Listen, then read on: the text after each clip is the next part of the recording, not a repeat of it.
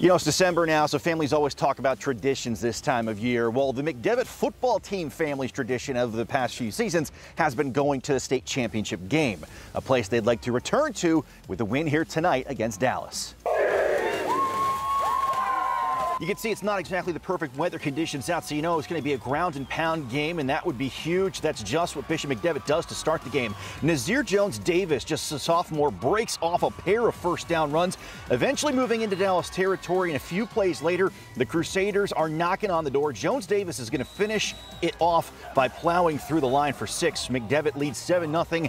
That's how this one would stand for most of the first half. A big reason why: the Crusaders defense. Nick Slogic and Lucas Lawler creating some havoc in the backfield as Dallas's offense continues to struggle to get going. But towards the end of the second quarter, the Mountaineers are going to get some bounces, literally. A blocked punt turns into a bit of a fumble rumble, which turns into a scoop 6 for Dallas. Then an onside kick bounces off a Crusader and sets up Dallas for a 3rd and long touchdown pass as the Mountaineers take a 13-7 lead into the half. In the third, Crusaders offense shows a spark. 4th down on the 20. Stone Saunders puts a dime up to Rico Scott, who comes down with it. The PAT was blocked, so it's tied at 13.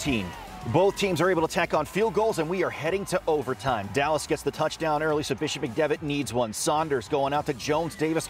Watch the effort here. He will not be brought down, swerving his way into the end zone, and we are going to double OT. McDevitt can't punch it in. They line up for the field goal. Dallas blocks it. It's their 3rd block of the night.